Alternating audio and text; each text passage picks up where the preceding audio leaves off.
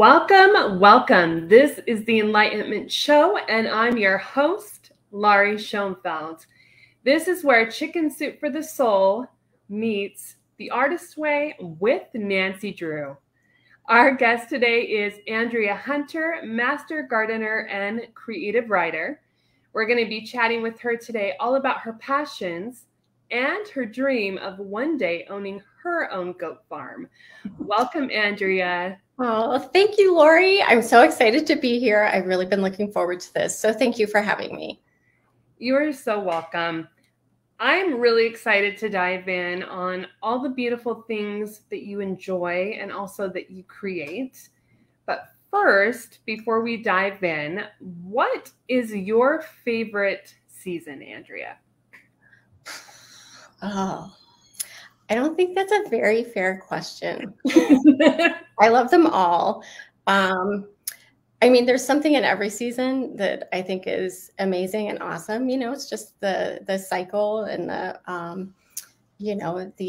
excitement of a new season beginning and then winding down. You know, like now we're winding summer down.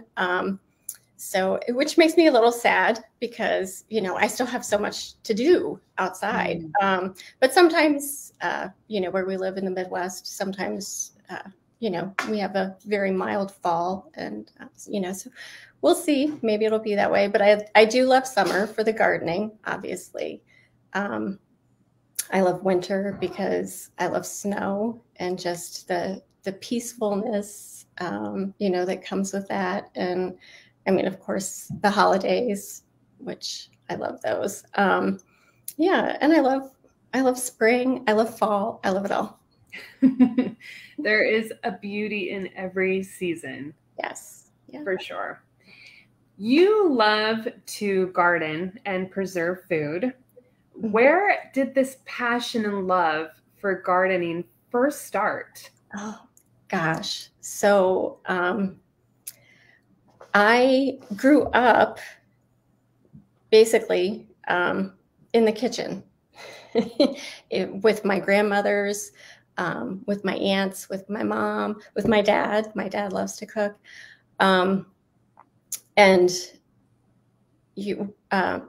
Farming families, basically. Both of my parents, were born on farms. Their parents had farms. My mom, after she was born, she and her family moved away, to a town. But my dad grew up on a farm. And so we would spend, weeks during the summer staying at Grandma Hazel's and, picking berries, picking fruit, just whatever was in season. And then my mom's mom, I would spend, just days and hours in the kitchen with her. She opened my eyes to, what it means to preserve food and all of the different ways to do it. And, each, are you there? Okay. So each, my mom is one of 10, my dad is one of 10. So my grandmother's, it was like when you cook loads and loads of food. And the same with preserving. And, so you're packing the freezer, you're packing the cellar shelves. I just remember going down to the basement and just seeing rows and rows of green beans and beets and potatoes and stuff. And it was amazing. And so I guess I've just carried that with me all my life. And it's just been such an inspiration. And, those times were so special to me that I want to share it with my kids. I want to share it with their kids and, whoever will listen, Laurie. Mm-hmm. I love how just you talking and sharing that piece was just like, I could feel that memory and that connection that you have to your family, but what a legacy you're also building in that area with your family and with your own family. It's so beautiful. Oh, thank you. Thank you. What do you like to can or make the most? Do you have like a favorite or a favorite few that you go to often and enjoy? Um, gosh, one of my favorites, and I guess it's because it comes from something that I would never touch it as a kid. You know, like I used to eat weird things, but like rhubarb, I would never ever. I just thought, yeah, that's gross. But I grow rhubarb now, and I make rhubarb vanilla bean jelly, and everybody loves it. I give it as gifts. I give it, to friends. Like we'll swap canned goods and things.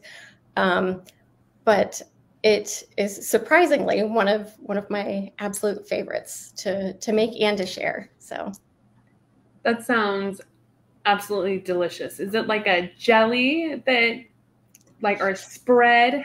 What's the consistency? Yeah, like a jelly that you would put on a biscuit or on toast. You could put it on ice cream. You can, just eat it by the spoonful. Mm-hmm. It's good. What does your garden look like, Andrea? Walk us through kind of the different things that you like to grow and that are in season often that you grow. Well, so we do have things that are perennials that we have, berry bushes and asparagus, rhubarb, of course, and some other things that just come up year after year. And those, are kind of along the edges, sort of so that then in the center, I can just plant a little bit of everything else. So we have tomatoes, we have kale. This year, the kale is just insane. So my freezer is already pretty full of kale. Radishes, cucumbers, different zucchini and squash, beets. The beets have done really well this year. So that's pretty exciting. And green beans. Last year, it's funny because different years, it's like I could plant the same things year after year after year, and every single year you get different results. So this year, it's been a struggle to get the green beans to take off. So, we've had a few here and there, but yeah, it hasn't been a great year for the green beans. The beets and kale are doing great though. So What are some things that you've learned about life through your garden? To have patience and to sort of just go with the flow, because, like I said, sometimes, you're expecting, this huge crop of green beans to come in, and then, you get a handful here and there. And also to anticipate the surprises, like the beets going just, absolutely crazy. So it's really, it's a cool metaphor for life if you think about it, hanging out in the garden. Mm-hmm. There's something about putting your hands in the soil and just being one with that piece that just organically feels so grounding, and just there's a lot of metaphors that just naturally wrap into you when you're in the soil. Oh, we're back. Next question for you, Miss Andrea. You are a creative writer. Mm-hmm. What are some of your favorite things about writing? Oh gosh. I just love the way I love getting things out of my head and onto paper, because I still tend to write on paper a lot. I have a lot on my phone. I have a lot on my computer too, but really when I'm kind of in the flow, it's on paper. But I love it when I have something in my head and I put it down, and then I walk away and I come back and I read it and I'm like, yeah, that's exactly what I meant to write. That's what I had in my head. That's what I was thinking. And, so that's one of my favorite parts of the process. Mm-hmm. There's Julia Cameron said something really beautiful about how you have to catch your heart whisperings before they run away. Do you notice there's a different feeling for you of putting it on paper, of catching those heart whisperings over running to the computer? Yeah. Yes, because and this might sound kind of weird, but I'll notice like if I'm trying to get it down really fast because it's something that it's just really important to me in that moment. And so I'll write really fast. And so you can see by my handwriting, like, oh, okay, this was a really passionate thought that I had. So yeah, and I like that. I like calling that a heart whispering, because that's really what it is. Catching that energy and that passion of your handwriting. Yeah. Do you have a favorite place that you like to go and write that's a safe haven and sanctuary for your heart? I mean, really, anywhere in my home. You know, I love being at home. I love, you know, and I'll sit in different rooms and write. But it seems like this room, the dining room, I just feel really like at peace in here, and it's just a very calm environment. So I do tend to do a lot of writing in here. Is your dining room connected to your kitchen, Andrea? It is. And the kitchen is that way, but I will not show you the kitchen because it is just overflow. I even have tomatoes sitting in here on my dining room table behind the computer. But yeah, it's a catastrophe right now because I'm getting tomatoes all weekend. That makes sense of you having the dining table and the dining room being a sanctuary because it's so close to the kitchen and the memories and the things that you create and make. Yeah. That's beautiful. I'm excited because you have a novel coming out that you're co-authoring right now. Can you share a little bit about that with us? Yeah, so it is. It's a long time in the making. We've been working on it for years and years and years, but you know, it's hard enough to write a novel on your own, you know, but when you have two people, you know, meshing schedules and you know, timelines and then when we do have an opportunity to sit down together and write, you know, kind of taking that time to catch back up and like, okay, here's where we are. And but Denise and I, we have a you know, a great partnership and a really good flow. And you know, we always joke that we're two people that share the same brain, because sometimes we'll look at what we've written and be like, wait, did you write that or did I write that? I can't remember. Because our ideas just tend to really mesh that well. So yeah, the Celestial Thread, it's I would call it magical realism, because there's a lot of magic, but there's a lot of real life drama and experiences that happen throughout the book. So we have our two main characters, Naomi and Vi, and who literally come from two different worlds, and have their own sort of sheltered existence. And then when we meet the characters, like right in the opening of the book, it's just like reality as each of these women knows it sort of just explodes, blows up, and their lives are forever changed, and then their lives become forever entwined. So where did you meet your co-author on this project? Were you friends before you put the book together, or how did that come to be? So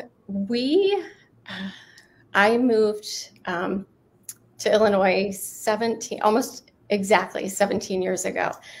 And my daughter started preschool, and she met this little girl, and they just became thick as thieves. They were just besties from that point all the way through high school.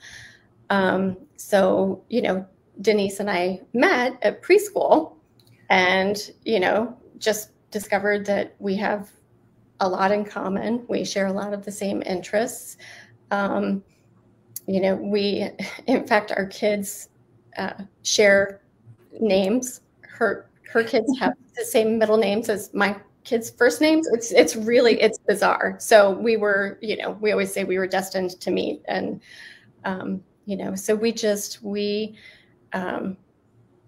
began doing different creative projects and things. And, of course, as the kids went through school and working on the PTO and, doing the yearbook and different things like that. And then we realized, like, hey, one night after book club, we're like, have you ever written anything? Well, yeah.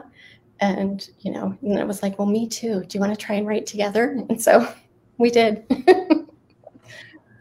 High five, ladies. That is so joyful to me, as it reminds me when I dropped my oldest off at kindergarten, because that's such a, transitional phase, preschool and kindergarten for a mama. Like standing with another woman in solace of like letting go. Right. And then finding that creative person too, that's like, hey, we're both letting go and we both are trying to find this different new piece. And hey, Yes. Do you do this too? Is such a bonding and connection with women. Yes, exactly. And it was our baby, our youngest, so it was even more of a, okay, what do we do now? sort of thing. So. Do you guys work together over Zoom? Do you do phone calls or do you do like one chapter and then your friend does the other chapter? How does that work? Yeah, we do sort of a combination of all of that. Sometimes we will literally sit side by side in my dining room or in her dining room, and one of us will type, the other one will talk, and then we switch. And but sometimes it's a matter of, okay, we're trying to finish up this chapter. I'm going to go through and do my edits. I'll email it to her. She'll go through and do hers and then send it back. And then we find, the common ground with it. And lots and lots of phone calls, and lots of distractions. We tend to be like cats with the laser light too sometimes. So you're like 45 minutes sitting and stand up. Hey, you want to go check out that new antique store? Yeah. So it's like, there is something very magical about antique stores. You're speaking one of my love languages. They're so fun. Right. I love it. Love it. Do those stem creativity for you when you walk into an antique store? Oh, absolutely. Absolutely. Every little thing has a story. And then I always go straight for the books. So when you pick up a book and you open it and somebody has a picture tucked inside, or they've written a message, as a gift for somebody, I think there's so much, you can learn so much from the books and things that you pick up at those stores. So. We talked about at the beginning that you are a goat enthusiast and you one day want to own your own goat farm. Please share with us what your passion and love for goats is.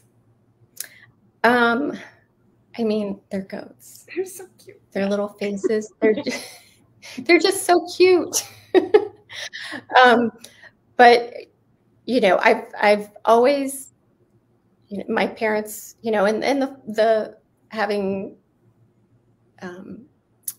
being in touch with the farming, and, my dad grew up with animals. So he always tells us the story about when he actually had a baby goat that was his. So this was his pet, and he would bring it into the house. He would sneak it in, and he would let it in his bed. They would sleep in the same bed and stuff. And, Grandma Hazel would just have a fit, get that goat out of here, get that goat out of the house.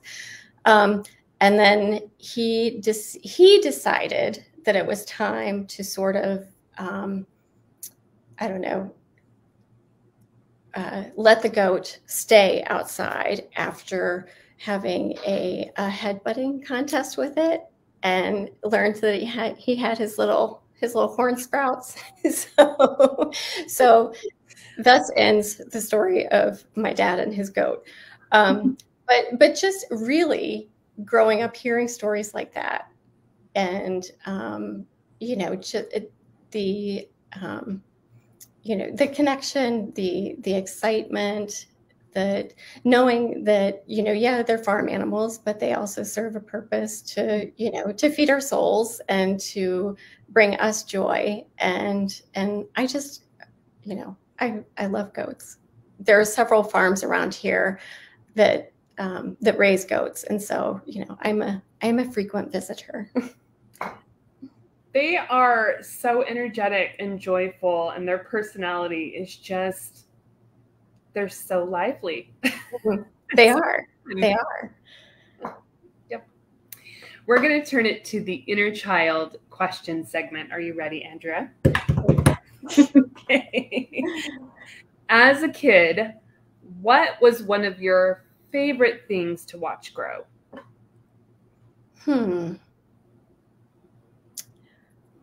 Okay, so this is something that we did not grow, but I watched them, and I have never ever forgotten this.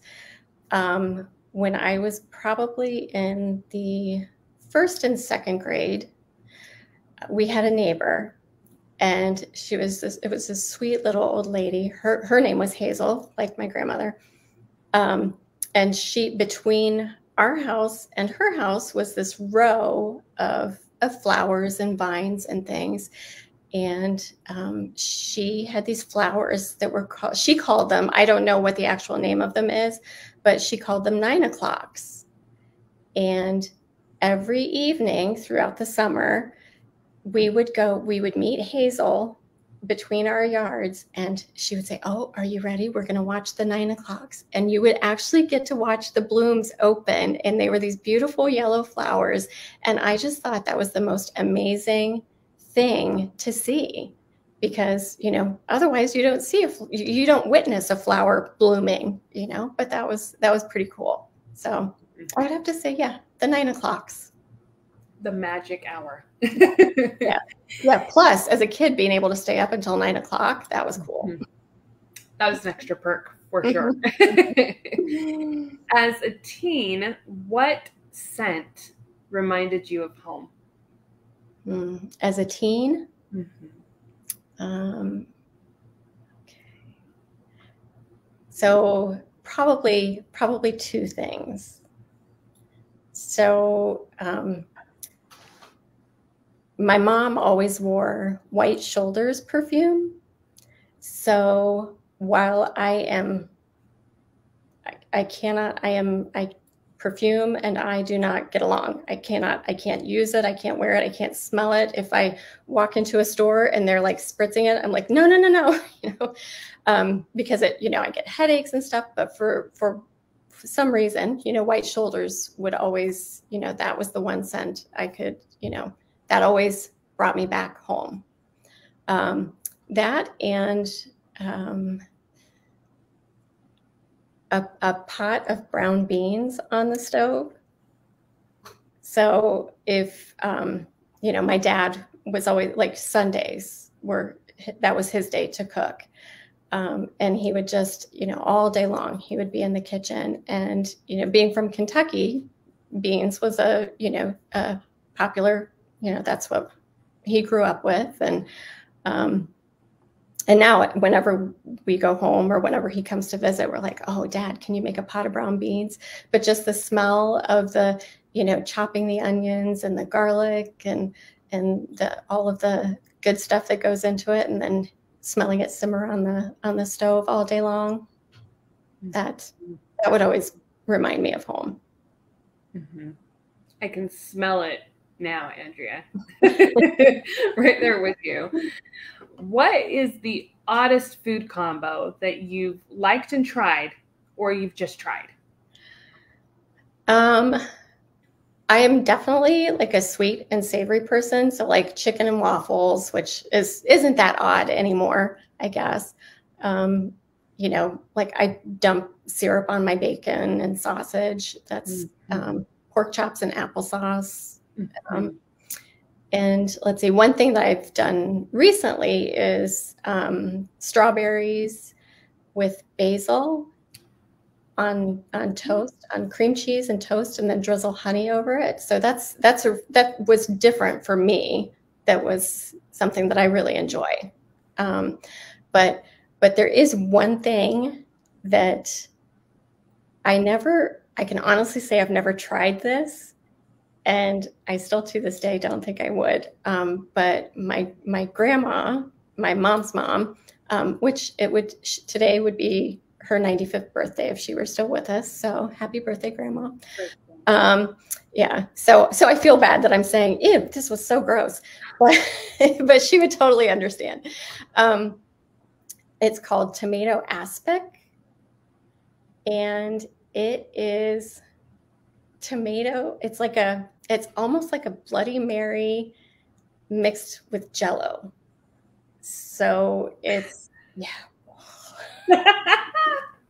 I could not, but it was, gosh, years ago. Like that was the thing. It was like, and not like flavored Jell-O, it was just like a flavorless gelatin that you would make. And it had, I think it had celery and different spices and seasonings and tomato juice in it. And it would be, on this little bed of lettuce and this blob of tomato Jell-O. So those two do not go together for me.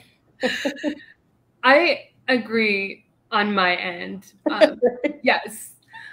The toast with this cream cheese and the basil, that actually sounds, and the strawberries, that sounds so inviting to me. Is the basil do you put it over the cream cheese and then put the strawberries on it, or do you put the basil as a spread together? You could do it like that for sure. You could mix it in with your cream cheese and then spread it on. But I just do it. I just put the cream cheese on my toast and then layer the strawberries on, and cut some basil out of my pots on the back porch, and just put some little ribbons on it and then drizzle the honey over top. And it's really good. Highly recommend. Do you have a name for that, Andrea? I don't, but I did find, it's not my recipe. I did find it on Pinterest. So I don't want to make people think that I came up with this wild, brilliant idea, but no. We have a few people that came in to say hi. Oh. Hello, Elizabeth. Thank you so much for coming today. Hi. And we're so glad to have you here as well. That's glad so to bump sweet. into this. Before we end today, Andrea, what advice can you give our listeners and viewers on living a creatively abundant life? Well, I would have to say, so for me, as human beings, we're born to create. So what I think is cool about that is that, we can either choose to create chaos and drama, or we can choose to create joy. And while I'm sure I've created my fair share of chaos and drama, I really try and create joy in whatever it is that I'm doing. And that sort of serves as like the spark for everything else. Because if you have joy, if you feel joyful, then, you can,